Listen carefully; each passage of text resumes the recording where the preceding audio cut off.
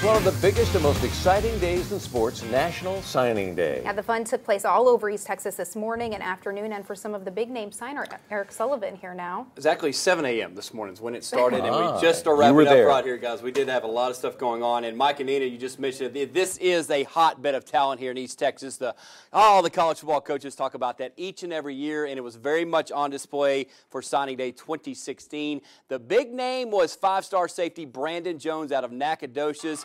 He went into the day with A&M, Baylor, and Texas as his final three. You see it there. Hook 'em horns is what he chose. In fact, Charlie Strong had a heck of a signing day in his third year coming up. A&M not left out short at all. The Anderson twins, of course, from Mineola, Austin, and Raleigh, they inked with the Aggies, as well as Franklin's star receiver Kendrick Rogers and Trayvon Fuller from the Athens Hornets. All in all, a great day for the athletes in our area. Here's a small glimpse of what they had to say.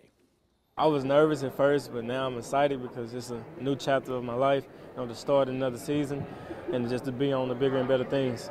It just kind of flashed back just to all them days, that I did put in the work, and then, now it's all coming together. It was almost like a dream came true. I mean, it's definitely something you grow up thinking about, especially as a baseball player. You see all the games on TV, you see all the movies, thinking, that's what I want to be one day.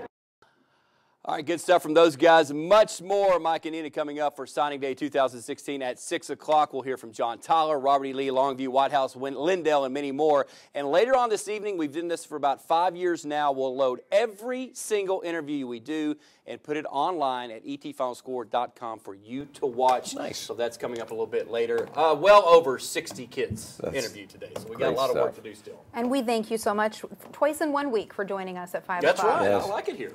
Thanks, Eric.